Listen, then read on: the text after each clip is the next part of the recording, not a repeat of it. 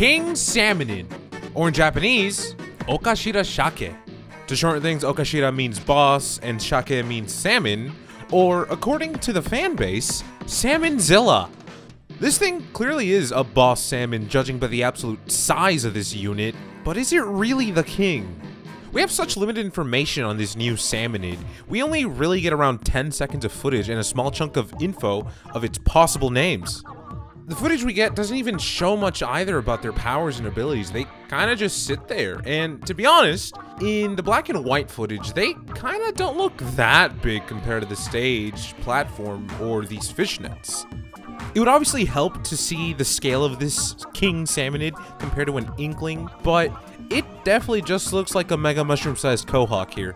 The area they're on also doesn't seem to be a sudden drop-off in the ocean floor, so this is still probably part of the shore, just a deeper end compared to the shallow end.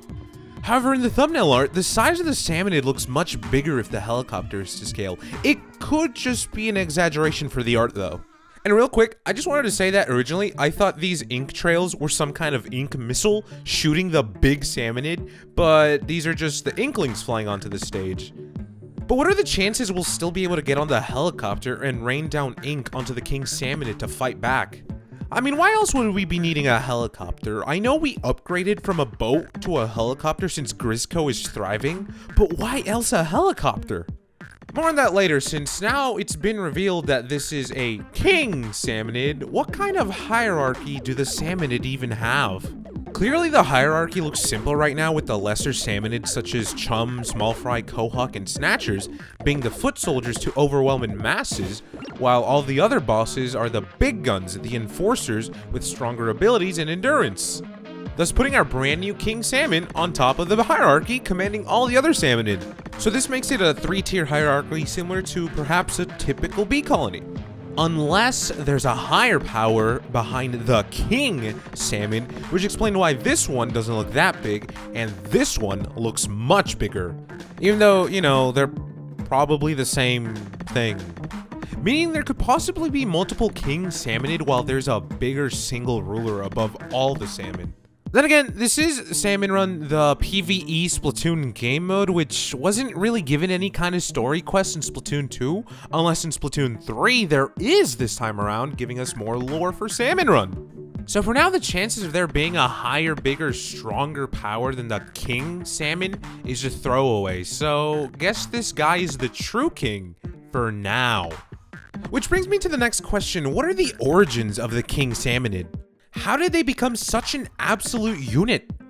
Well, I have a couple ideas to how this may have happened. The first one is a simple one. Our King Salmon is just the mega evolution to the Quahog. So the evolution chart for Salmon, it sort of looks a little bit like this. So we start off with an egg.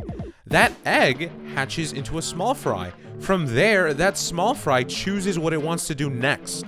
A small fry can either turn into a snatcher or fly fish with different requirements, and it stops its evolution span right there. Or they could turn into a chum to further continue their choices. Because once they're a chum, they have multiple options to turn into either a handful of different bosses or just turn into a Quahog. Steelhead, stingers, maws, and grillers are kind of just their own things, but once a chum turns into a Quahog, they have a chance to go beyond. Because Quahog hardened in battle with a ton of experience get the chance to take the King Salmonid evolution process to become the king of all the salmon via trial by combat. Essentially, it's just a Quahog battle royale to see who gets to become the new king. Or another simpler origin is that a Quahog stumbled upon some kind of radioactive waste and turned into the King Salmon it is now. Unless this king is royalty within the Salmonid hierarchy and is looking for their lost son, aka our little buddy. But then again, more mixing of Salmon Run and story quests, which once again, would be pretty neat. I'm sure this is just a mega boss with their origins being the process of evolution or being the strongest salmon of all. But anywho, let's talk about gameplay. Now, there's no way we won't have a chance to be able to splat this salmon, right? And I know that's probably not a good mindset to have, since it further makes us the villains of the Salmonid. But then again, Salmonid are kind of chaotic and destructive. But I mean, bigger equals better, right? And from the trailer we really didn't see much new gameplay, just 2 new bosses and the big reveal. So there's no way you reveal the king and it isn't a boss we get to fight. But how is this gonna play out? What powers and abilities does the king have? Well, clearly the king won't be easily splatted, and the way the gameplay could work is that they menacingly appear from the distance, slowly approaching the shore, and our task is to stop them from doing something. You know, now that I think about it, what's the reason for the King Salmonid showing up? Are we luring it with this giant fried something on the crane to splat them and take even more power eggs? But then again, it's just in their nature to destroy, which is why they're joining the fight this time around. But back to the gameplay, the King Salmon Mega Boss could just be a simple defensive, similar to the Quahog Knight, where we're given ink cannons to defend from the Quahog.